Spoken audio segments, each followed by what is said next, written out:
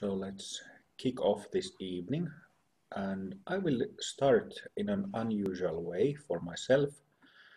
Um, I think it was yesterday I was sending Ugi a message about something that we have been discussing in Red Robes, or what I brought up in Red Robes regarding the using red robes, our shawls, our external mark of a practitioner in public to increase the visibility of, let's say, contemplative practice or yogic practice or specifically tantric practice here where we live. And as I was dictating that voice message to Ugi, I came to think of Shakyamuni Buddha and how he met the Dharma. And there is a traditional account of how the Buddha found the Dharma. And I found one source that tells the story. It's a 3 pages long text that I will now read to you. So, unusual to myself, I will read something as an introduction to give context for this topic. So, take a good posture and just listen. How the Buddha found the Dharma. So Shakyamuni Buddha's name before he was called Shakyamuni Buddha was Siddhartha Gautama. So he was a prince and his father, the king, is named Suddhodana. So before I start reading it, I should explain a little bit that so King Suddhodana, this princess Siddhartha's father, he was very protective about his son because when Shakyamuni was born, there were some yogis, ascetics who came and told the king that his son would become a yogi, a practitioner, and the king didn't want that because he wanted his kingdom to be taken over by a male heir. So that's why the king, what he did was that he made the princess' life extremely comfortable inside the palace, and Shakyamuni Buddha, Siddhartha, the prince, he wasn't allowed to leave the palace area according to the legend, according to the story. So he grew up in the palace, you know, having everything he wanted, everything he needed. And so now I'll start reading. All the diversions provided by King Suddhodana did not prevent the prince feeling bored and restless. And one day he summoned his charioteer and personal attendant, Channa, to take him for a drive in the countryside. Channa chose 4 or 5 horses of the famed Sindhi breed, white and spotless like lotus blooms, and harnessed them to a magnificent chariot. Siddhartha took the reins, majestic and resplendent as a god. They had not gone far before they saw standing in the roadway a hunched-up, tired-looking old man. At last the precautions taken by the king had failed. Siddhartha was astonished. By the way, I'll pause for a moment just to say that, you know, this is the story that is told about Siddhartha or Shakyamuni Buddha in the Theravada tradition. So if at some point you hear something funny, you know, like some things from this text might sound funny because we are tantrics. We are not followers of the Theravada or Hinayana vehicle. Okay, I'll go back to the text. What is that? He asked Channa, bringing the horses to a stop. It looks like a man, but his hair is all white. He has no teeth. His cheeks are sunken. His skin is dry and wrinkled, and his eyes are bleary.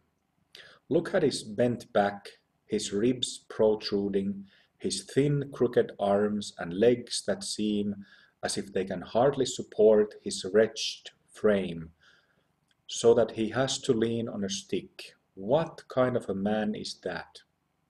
That, replied Channa, apparently making little effort to sustain the elaborate structure of pretense that had shielded Siddhartha from reality up till then, is an old man.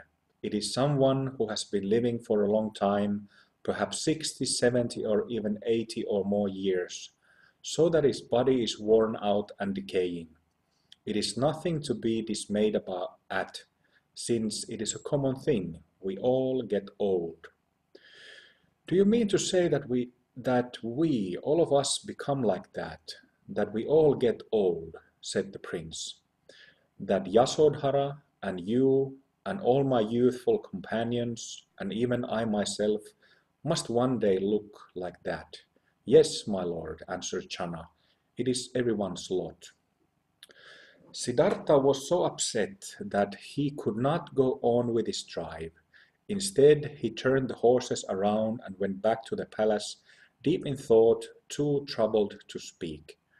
When the king saw his son returning so soon after setting out, he asked Channa the reason, and when he heard it, he cried out in despair, "Now you have destroyed me." But the king was not one to give up so easily. In an effort to remove from Siddhartha's mind the memory of his meeting with the old man, he ordered special dramas and amusements to be provided.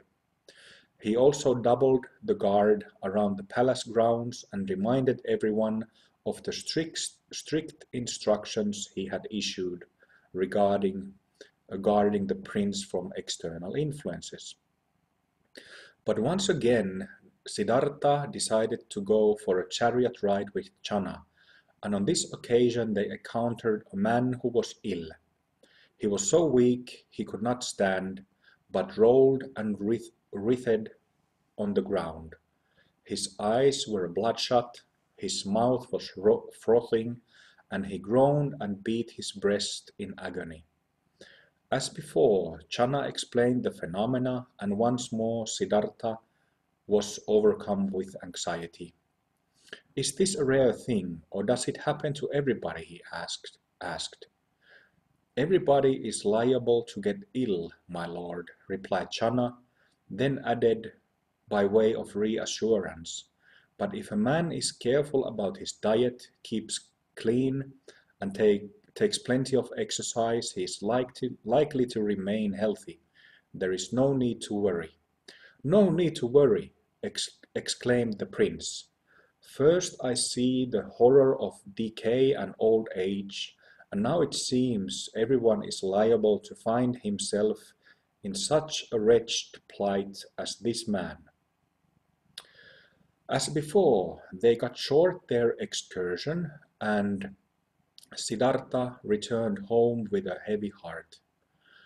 The third time Siddhartha and Channa set out, and this time came upon a funeral procession. The mourners were wailing and beating their breasts, while in contrast the corpse they were carrying lay still and lifeless like a statue. Channa replied to Siddhartha's predictable questions and then went on. Death, my lord, is the end of life. When life ceases, that is death. Your body dies when it can go on no longer because of old age and decay, or else it dies because of disease. Breathing stops and the heart ceases to beat. But there is nothing strange about it. It is as common as birth, for everyone who lives must sooner or later die. There is nothing you can do about it, since it is in the nature of things, so there is no point in worrying about it. Just hope for a long life. Siddhartha pondered this and also the two earlier phenomena, and came to realize that these unpleasant facts, which had been hidden from him for so long, thanks to the misguided concern of his father, represented the true nature of existence. Life was suffering, and then he began to wonder whether there was not some way out of this dilemma, some means of escape. Must everyone I love, and I myself too, simply endure helplessly this tyranny of old age, disease, and death? He asked himself as they once more drove back to the palace. Siddhartha and Channa went out a fourth and last time, and as before, an unaccustomed sight awaited Siddhartha on the roadside. But this time it was not a scene of despair. It was a man with a shaven head, wearing an orange-colored robe that glowed with the mellow light of the morning sun, standing barefoot and holding a bowl in his hand. His face bore a calm, thoughtful expression, and his gaze was directed downwards, as if he was a person at peace, engrossed in pleasant thoughts. Halting his horses, Siddhartha asked Channa, "Who is this? Is it a man, or is it indeed a god who stands there so calm and aloof, as if the sorrows and joys of this world do not touch him?" "That, my lord," replied the dutiful Channa, "is an ascetic. It is a man who has seen how old age, disease and death afflict all beings, and has renounced the world to seek a solution to the enigma of life. He has no home, but shelters in caves and woods, begging enough food for one frugal meal a day, and living a life of discipline and simplicity, striving to be pure in deed, word, and thought, and seeking deliverance from the world's suffering through meditation. He travels from place to place and tries to tell people how to live a good life and find happiness." This was, of course, the fourth symbolic vision foretold by the Brahmins. Greatly impressed, Siddhartha did not this time turn back, but drove on, deep in thought, until he reached the amusement park that had been the destination of all his excursions with Channa. In the park, everything had been prepared for the prince's entertainment, with musicians, dancers, poets, and scholars, all waiting to attend him, and plenty of food and drink. But Siddhartha would not be distracted from his train of thought, and as he walked through the park so richly provided with possibilities of indulgence and diversion, he thought to himself, "I must become like that ascetic. I too shall renounce the world this very day, and seek that deliverance from suffering of which I have been unaware through all the years I have spent in superficial amusements." Eventually, tired of walking, he sat down in the shade of a tree. While he was thus resting, a messenger galloped up on a foaming steed with an announcement that should have delighted the young prince. His wife, Princess Yasodhara, had just given birth to a son.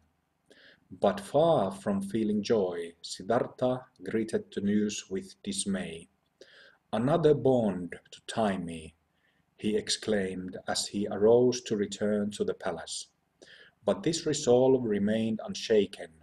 Nothing, not even the arrival of a son and heir, would not deflect him from the path he had chosen.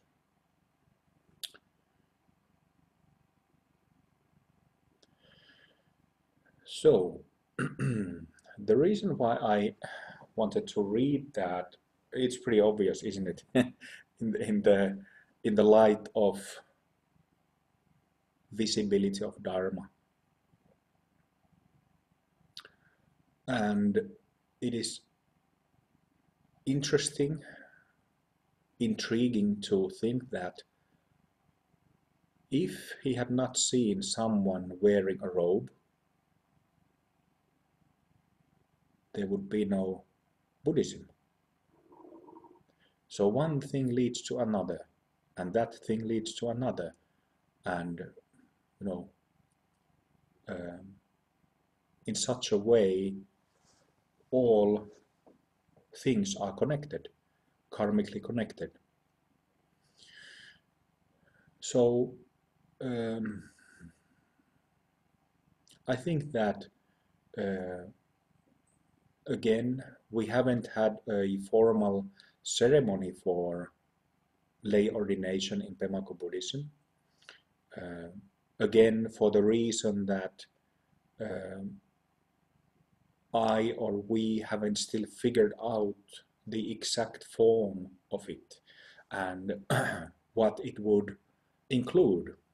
Like I was saying in that discussion a few days ago in our Facebook group.